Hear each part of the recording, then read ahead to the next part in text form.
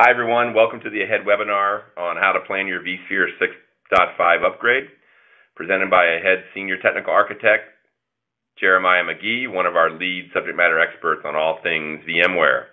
We appreciate you carving the time out of your day to participate in this important and time-sensitive webinar. Before I turn things over to Jeremiah to introduce himself and kick things off, just a brief reminder on how Q&A works. We do want to hear your questions, but we'll do the Q&A at the end. If you have questions, submit them throughout using the appropriate tab on your BrightTalk page, and we'll collect them and ask them of Jeremiah at the end of the session. Okay, so without further delay, let me turn things over to Jeremiah McGee. Thanks, Tom. Hi, everyone. So my name is Jeremiah McGee, as Tom said. I'm a VMware certified implementation expert in vSphere 6, vSAN specialist, and vExpert. I've been working in technology a long time, back in the late 90s, cutting my teeth on Linux and dial-up. But most notably, I work with VMware products. I've worked with them for over a decade. And today I specialize in virtual infrastructure design, covering converged and hyper-converged infrastructure, core vSphere products, vSAN, Site Recovery Manager, and VMware Cloud on AWS.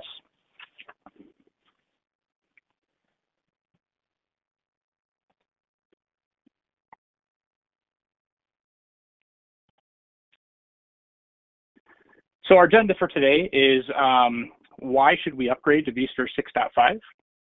How are we going to plan this upgrade to vSphere 6.5? And then I'll also tell you about what AHEAD brings to the table in this space and how we go about, using this vSphere readiness assessment to help you with that upgrade.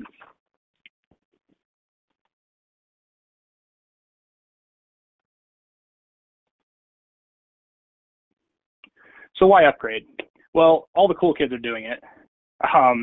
But of course, there's not a better reason than that. It's just, because it's cool and all the new features. Well, not exactly. We never want to do an upgrade based on just cool features alone. So there's a little bit more, reasoning behind why we should do this upgrade. So today, there's kind of this impending doom hanging over us. vSphere 5.5 is end of general support on September 19th, 2018. So what does that mean for you guys? It's 155 days from today. That's 5 months. And so I don't know about you guys, but trying to figure out the plan, figure out what we're doing, how to plan this upgrade, and then implement this upgrade in 5 months, that's a very short period of time to kind of get everything all together and get the ball rolling and get it done before this support lifecycle ends.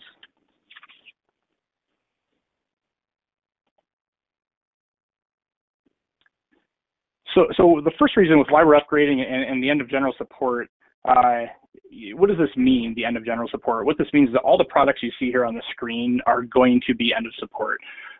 So that's, ESXi, vCenter 5.5, vCenter Heartbeat, Nexus 1000V, vSAN. And then in addition to that, Site Recovery Manager, vSphere Data Protection, and vSphere Replication, both the 5.5 and the 5.8 versions will also be end of support at this time. So does this mean they're going to stop working? No, it doesn't mean they're going to stop working, but what it means is that if you have a problem and you have to call support, you're not going to, like we hear on the other end of the phone. They're going to say, hey, it's not in support. You need to upgrade. We're not officially supporting this product at this time. If you get a really nice engineer, they might try to do a couple of things with you to kind of help you out, but for the most part, they're going to want you to upgrade.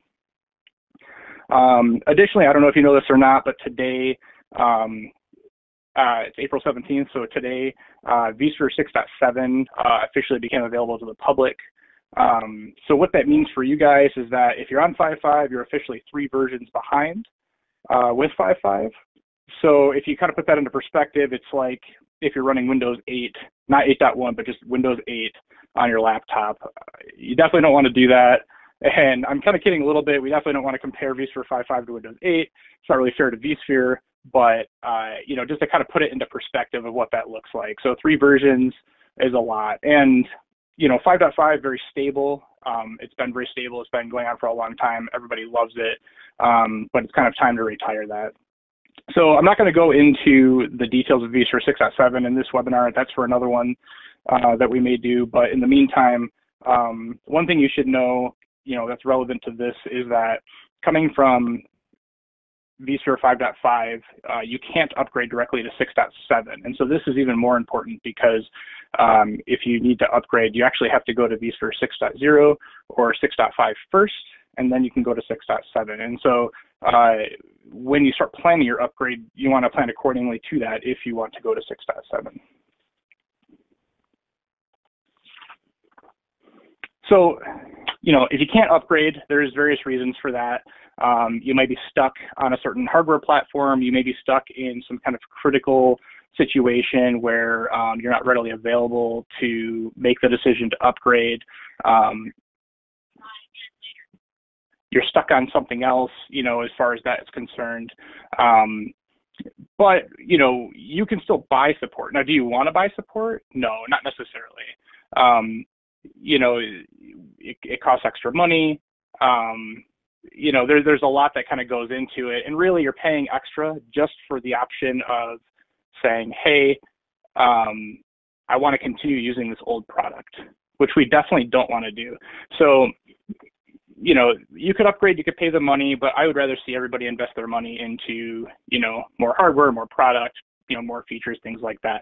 And so we have, vSphere 6.0 and vSphere 6.5. They're both end of general support in the future. So 6.0 is in 2020, 6.5 and 6.7 are actually have the same date. So it'd be, November 15th of 2021. And so that's kind of how that life cycle matrix kind of rotates through. Going beyond that, you've got X amount of time. So you'll have September 19th, 2020, when that extended support for vSphere 5.5 ends, and then you really have to give it up and move on to the next thing, the next product level. So just to keep that in mind, make sure that, if you do need to purchase support for some reason, those are kind of the dates and kind of the figures that go into that. But again, we should upgrade if absolutely, if we can, absolutely.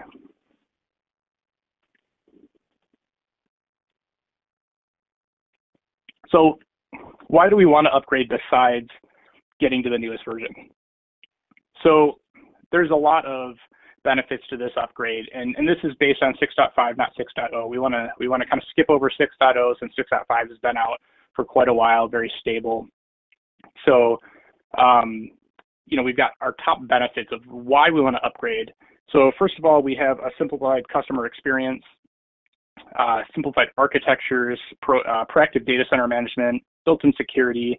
Then of course we have VMware Cloud on AWS, and other public cloud functionality. Now these are kind of like the 5 bullets to, at least in my opinion, on why we want to upgrade to vSphere 6.5. There's many other reasons, but we can spell these out a little bit here. So the first reason, talking about simplified customer experience, we have the HTML5 vSphere client. We have appliance management and monitoring, and we have SIP deprecation. And, a lot of these matter because, various things didn't work right. If you had Flash, you had to use the Flash client in the old versions. The SIP client was part of that Flash client. So there's various things there.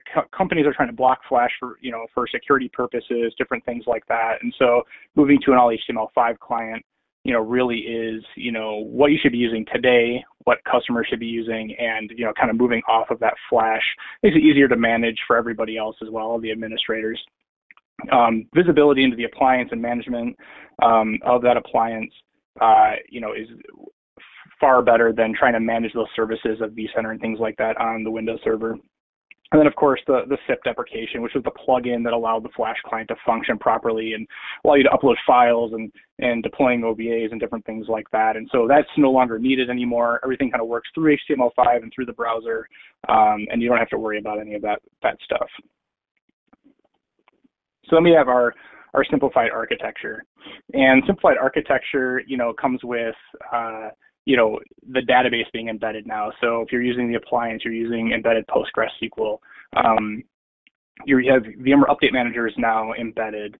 And so what that does is it allows you to get rid of those Windows servers, get rid of those Windows licenses, get rid of that SQL license. Let's pull everything into the vCenter. Now you don't have to deploy a separate Update Manager server, things like that. And so now everything's running on this vCenter server appliance, which is scales and performs phenomenally better than the Windows platform. And so that's how we talk about our simplified architecture, is kind of bringing those services all together where, if you think about 5.5, you always wanted to kind of separate those services out. And we see a lot of customers that have, 2 or 3 servers and their services are spread all across them. And that's a standard practice. And so this kind of brings you away from that and gets you back to a single appliance. And then we have proactive data center management. So proactive HA, predictive DRS, vCenter high availability, these features allow you to keep uptime. They allow you to, be proactive rather than reactive with regards to hardware going down or workloads coming under contention or vCenter services failing and, having to troubleshoot, hey, why is my vCenter down and things like that. And we have our built-in security. So we're talking about VM encryption, we're talking about encrypted vMotion, anybody that has to be HIPAA compliant or, Sarbanes-Oxley compliant or SIP compliant, anything like that, anything that's critical, confidential, we can encrypt all of that now with vSphere 6.5. We have actionable logging. So now when a change is made to a virtual machine, you can clearly see in the logs who made that change. It's not just going to say that a system process made that change. And then going into the public cloud, we have VMware Cloud on AWS. So we have, not only do we have enhanced linked mode between vCenters that are on-prem, but now we have hybrid linked mode that connects us back to our vCenter instance within VMware Cloud on AWS. So now you can get that single pane of glass and see your workloads in both environments and manage those workloads and migrate workloads between them.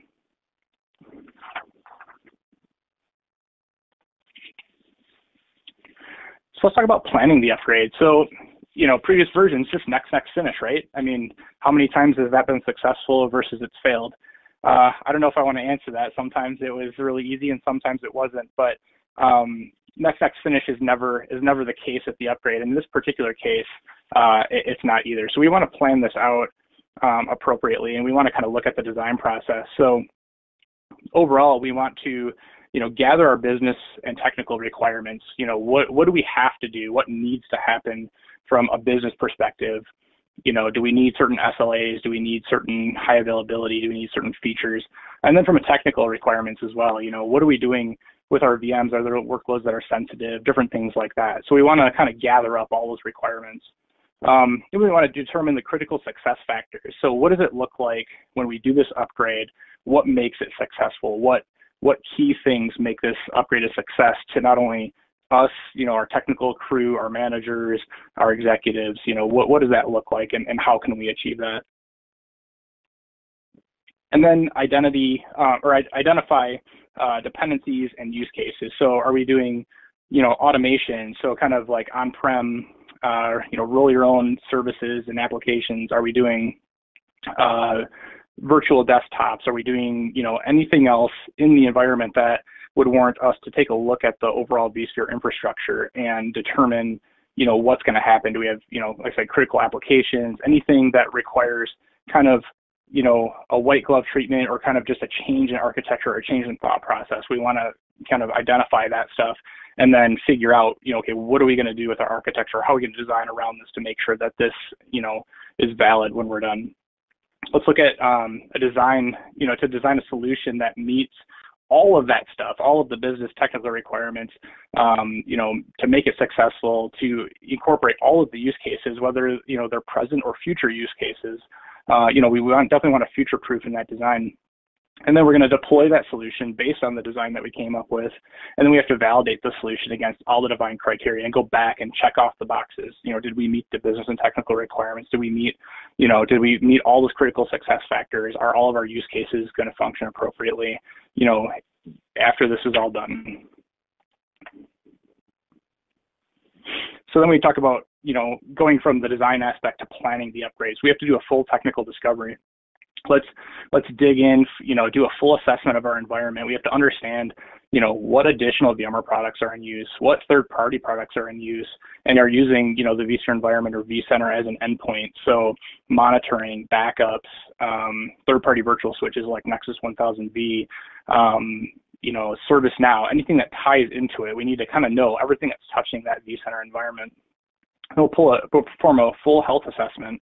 We don't want to go into an upgrade with problems in the environment. So we perform that whole health assessment, get a report out of it, and start looking through and seeing, what's healthy and what's unhealthy. You may, go through your days and your weeks and your months and not have any problems, but then this health assessment will look and say, hey, you have potential problems here that you didn't know about, and so we want to fix those. Then we want to look at performing a physical hardware assessment and making sure that the hardware is fully supported. And we want to look at the servers, we want to look at the storage, the storage arrays, the network, look at everything that's involved in touching that, take an inventory, software versions, different things like that, and note that all down. So then what we do is we have to analyze all this. We analyze the data we found in that technical discovery. We want to validate all the hardware against the hardware compatibility list. We want to look at the software, the driver versions, the firmware versions. There's been a lot of changes to that hardware compatibility list, and servers that are running 5.5 today can't necessarily run 6.0 or 6.5 tomorrow. Those firmware versions change too, and with those firmware versions comes, driver discrepancies and different things like that. And so we kind of have to look at that full stack to make sure that it's all going to work with vSphere 6.5.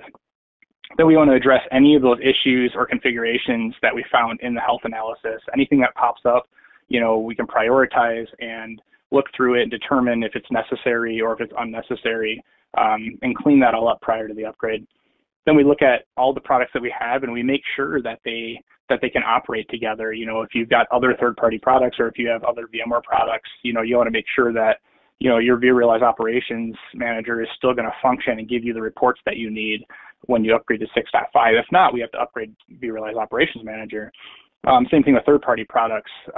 Had a customer recently that had a pretty current version of SolarWinds, and we determined that wasn't supported with 6.5. They had to do an upgrade of SolarWinds so they could keep monitoring their environment, making sure it was healthy after the fact. So we check through all of that, and we check through all of the third-party, all of the current VMware products, and kind of roll through that.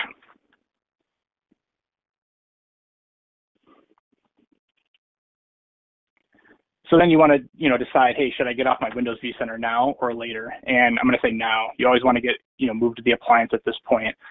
Performance, scalability, features, future-proofing, it's all there. It all outperforms the Windows platform. It's all easier to manage. It's a simplified architecture, and it's, you're not going to use an external database anymore, so it's going to make that a lot easier. It all runs on Photon OS. It all runs HTML5. It's blazing fast. And with 6.7 coming out today, that is the last version that's going to support not only the Windows platform, but also the Flash client. So after this version today, 6.7, the next version isn't going to support any of that. So just be aware, that's kind of the future direction. So when we're planning through the upgrade, we want to read everything. We want to read the product release notes, the product documentation, upgrade guides, compatibility guides, interoperability matrices, KB articles, third-party product guides. There's a lot that goes into it. There's a lot of little nuances and caveats that you don't realize that are there that'll cause you problems during and after the upgrade. Like Spectre Meltdown, for example. You want to know which patches to apply, in what order you want to apply them, things like that.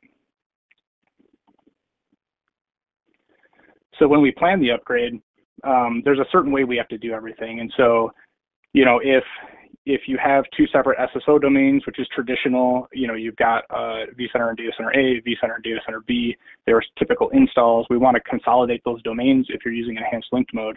So we're going to consolidate those domains. Once we consolidate those domains, we're going to go ahead and migrate everything and upgrade everything from the single sign-on server to a platform services controller. Then from there, we're going to go ahead and migrate and upgrade our vCenter servers. After that, we'll upgrade our VMware and third-party products. So any other VMware products that you have, there's a certain order in which you have to upgrade them in prior to getting to ESXi 6.5. So going through your third-party products, making sure those are upgraded in the proper order. Then we update our BIOS and firmware for our ESX hosts, upgrade our hypervisor to 6.5. Then we upgrade our VM tools and our virtual hardware, which is really, critical for Spectre. And then finally we upgrade our storage. So you can see there's a lot that goes into it. And so this is where Ahead shines in this aspect. Let us do it so you can go play hooky. You can go to the beach if it's nice and sunny where you are. Here it's not so sunny. It's pretty cold. But you know, let us do it for you so that you can work on other projects. You can go on vacation. You can do whatever you need to do. And this is what myself and my team do on a very regular basis. So Ahead, we are best in breed for VMware partnership. We've been Global Partner of the Year for Cloud Infrastructure, you know, America Solution Provider of the Year. You know, we get awards all the time for virtualization and cloud technologies. We're cited for innovation and technical expertise. We're part of the Partner Technical Advisory Board, where we get to go sit with the engineers and the people that, you know, own the product and give them our feedback, give them our customers feedback, and talk to them about what's working and what's not working. We were one of the first of 4 solutions providers to be on Project Lighthouse, which was the beta for VMware Cloud on AWS. And I'm sure this number is low, 750 plus VMware solution implementations. You know, we've done so many implementations of every VMware product you can think of that it's unbelievable. So today we have our partner solution competencies as a VMware partner. We have almost every single one of them. I think we're missing maybe one, and it's an old one, so I don't even know that it counts anymore. But you know, we are competent in every solution that VMware offers. We have 11 vExperts. Between everybody that works in the virtualization space, we have over 250 technical certifications. You know, 4 VCIXs, 3 VCDXs, and a double VCDX. So we have a lot of expertise and a lot of experience to back up, you know, our services and how we can help you.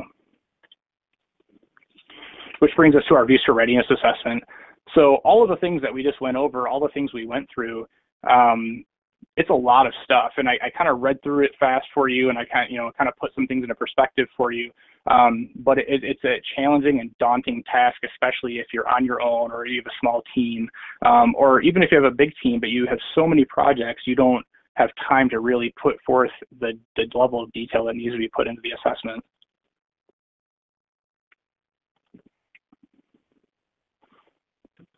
So our service delivery team comes out and we can do a number of things. So what we do is, first, when we want to do this assessment, is we'll do an education workshop. So we'll come on site with you. We will facilitate a workshop to educate you on the new features. We'll do a whole vSphere 6.5 deep dive. And then we'll give you an overview of the readiness assessment. And, you know, we'll talk through all of the different options and all the different details, and you know, we can answer all of your questions and based on design and everything else. And during that workshop, we'll also whiteboard out what your current infrastructure looks like, what your pain points are, you know, what problems and challenges do you have, or what works really well for you that you don't want to see changed.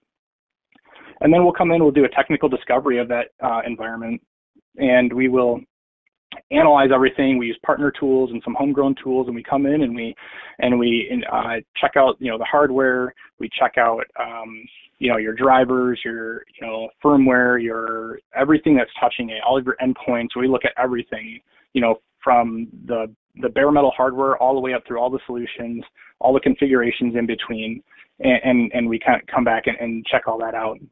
And we do this analysis for you, where when we check everything out, you know, we kind of go through it with a fine-tooth comb, and we make sure that, okay, we call out any issues, any problems that we see, any configuration issues, things that, you know, you maybe want to be aware of, but aren't necessarily problems. We check out all the hardware, make sure everything's compatible, and kind of go through that whole entire thing for you, so you don't have to. And then we bring it all back and we do this readiness assessment workshop for you. So we kind of just go over everything that we already did, right? We go over, you know, your current state environment. We go over the technical analysis and the reports and everything that we found. And then we talk to you about what your desired state looks like and how to get there. And we give you a high level actionable plan, and we call it any problems or risks with that plan, and kind of leave you with a nice, you know, peace of mind that you've got all this information and documentation, and you can go forth and, you know, do this upgrade and feel confident that it's going to be successful. So we have any questions about what we have right now? Yeah, Jeremiah, so it's Tom here. We did have a few questions come in, and I'd encourage those on the line, if you have more questions, use the Q&A tab off to the right of your screen. So 2 questions came in around cost, Jeremiah. What are the drivers of cost, and how much does a typical upgrade cost? So as far as cost is concerned, it depends on the size of the environment. So when you come to us and say, hey, we want this readiness assessment, or hey, we want an upgrade, we look at a couple different things, and we look at, what's the size of your environment, how many solutions do you have in place today? There's a number of factors. Then we have a cost wrapped around that.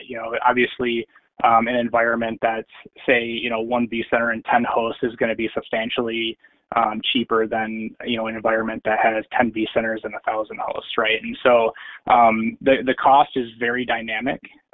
So what I would say is, talk to us, reach out to us, let us know what your environment size is, and we can put something together for you that you can take back and see if you have budget for. Okay, and then the second question, Jeremiah, around the health or readiness assessment you described. What kind of tools do you use in conducting that assessment in case people, want to try to go it alone or? Yeah, for sure. So, we do use some tools that are kind of accessible to the public. So, we'll do like RV tools just to kind of get an overall inventory. If you use VROPS, we'll definitely use VROPS dashboards and reporting, and we'll use some of the stuff that's public and accessible to everybody. But then we also have a lot of partner tools that we use. So, we'll use the VMware Health Analyzer from VMware. We'll use a number of other tools from VMware, like an optimization appliance that they have. It's kind of like VROPS, except for it's more fine-tuned with its reporting and its dashboards.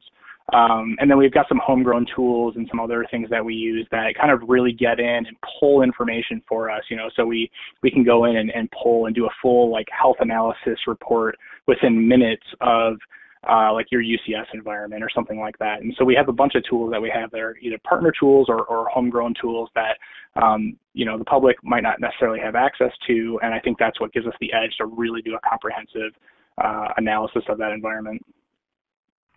Okay, thanks. Just 2 more. One is a very pointed question around Nexus 1000V, I think it is. Is it still supported or will it be supported in vSphere 6.5? What's the status there? Yeah, so Nexus 1000V is technically still supported in vSphere 6.5, especially as of Update 1, which is current today. But Update 1 is that key. So when Update 2 comes out, which I think is coming out soon, once Update 2 comes out, it will no longer be supported. And so we're encouraging customers, and VMware's encouraging customers, that if you're making the move from 5.5 to 6, even in 6, it's still supported, but 6.5, while it's still supported, we're really recommending to move off of it to the normal distributed switches. So, in that analysis, when we see that you have Nexus 1000V, we'll also recommend how to migrate off of the 1000V. VMware has a tool to do it. We have our own method of doing it as well. Sometimes we use the tool, sometimes we use a different method. It depends on how the Nexus was deployed in the environment. But yeah, we would always recommend moving off the 1000V while you're still on 5.5 prior to moving to the next version. Okay. Thanks, Jeremiah. And the last one I think is a good kind of capstone question on the session. So you mentioned you've obviously spent a lot of time upgrading some of AHEAD's VMware clients. What are maybe the top, 3 pain points or roadblocks that you've encountered that our attendees should be aware of? Yeah, so it's always interesting, and every customer has their challenges. But I'd say that the top ones, the primary one is change control. A lot of times they don't anticipate, the length of time something takes, or if there's like an internal process that says you have to have change control submitted X amount of time before the change happens. So some of these, it's pretty easy going, as long as it's a few days before, it's okay. But we have other ones that we've run into where they want like 4, 5, 6 weeks of, lead time for change control to happen and be approved before the upgrade can happen. And if they miss that window, then it extends out another X amount of time. So I would just say, be aware of what your change windows look like and what your change control process is. And we would talk about it, in the education meeting. That way we can plan for something like that and make sure that everybody's on the ball. So I'd say that's one of the biggest pain points. One of the other pain points that we have during upgrades is customers that have upgraded their environment over the years. And so we've had, most people have upgraded since, 5.1, something like that. But we still see a number of customers that had, version 3.0, or I had a customer that had a 2.5 vCenter, and they've upgraded that vCenter every version up until 5.5. And so those become challenges because every time you do that upgrade, you're changing things in the database and you're changing other things with the vCenter, and they're rarely successful in that case. And that's good information to know going into the planning exercise, because then we can plan for that and say, yeah, we're going to try to migrate you, but here's our plan B if the migration isn't going to work for some reason. We can deploy a new one and have a plan of moving things over into the new vCenter. So that's another big one, is just kind of the age of that vCenter and what that looks like. And then some of the other pain points, they're kind of random. It just depends. Some of it's hardware. Actually, I'd say that's probably the third one is hardware, in that if you've got like G7s on your HP servers, or you've got like M2s or something for your Cisco servers, or you've got some older hardware that still totally functions fine. And for your environment, what you need to do and your workloads, it functions just fine. But going to 6.5, that hardware isn't supported anymore. And so then it becomes a question of, okay, well, you're on 5.5 and you got this older hardware, but it's not going to be supported, and potentially you can't even install ESX on it. So then we have to look at, hey, do you need to make a hardware purchase? Can we help you with that? Can we make recommendations for you? We can kind of go through that process of what that looks like. But yeah, hardware is the next biggest, just because of, if you're on 5.5 and you haven't really upgraded your hardware, over the past 3-4 years, you could get into that gray area where the hardware that you're on isn't supported any longer. Okay, great. Well, that's all the questions we had from the audience, Jeremiah. So thanks everyone for asking those questions, and thank you, Jeremiah, for your insights. Everyone, please be on the lookout for some follow-up material, including our complimentary 6.5 upgrade planner to be published very soon. And of course, you can learn more about our company ahead at thinkahead.com. We look forward to hearing from you, and thanks again for your time.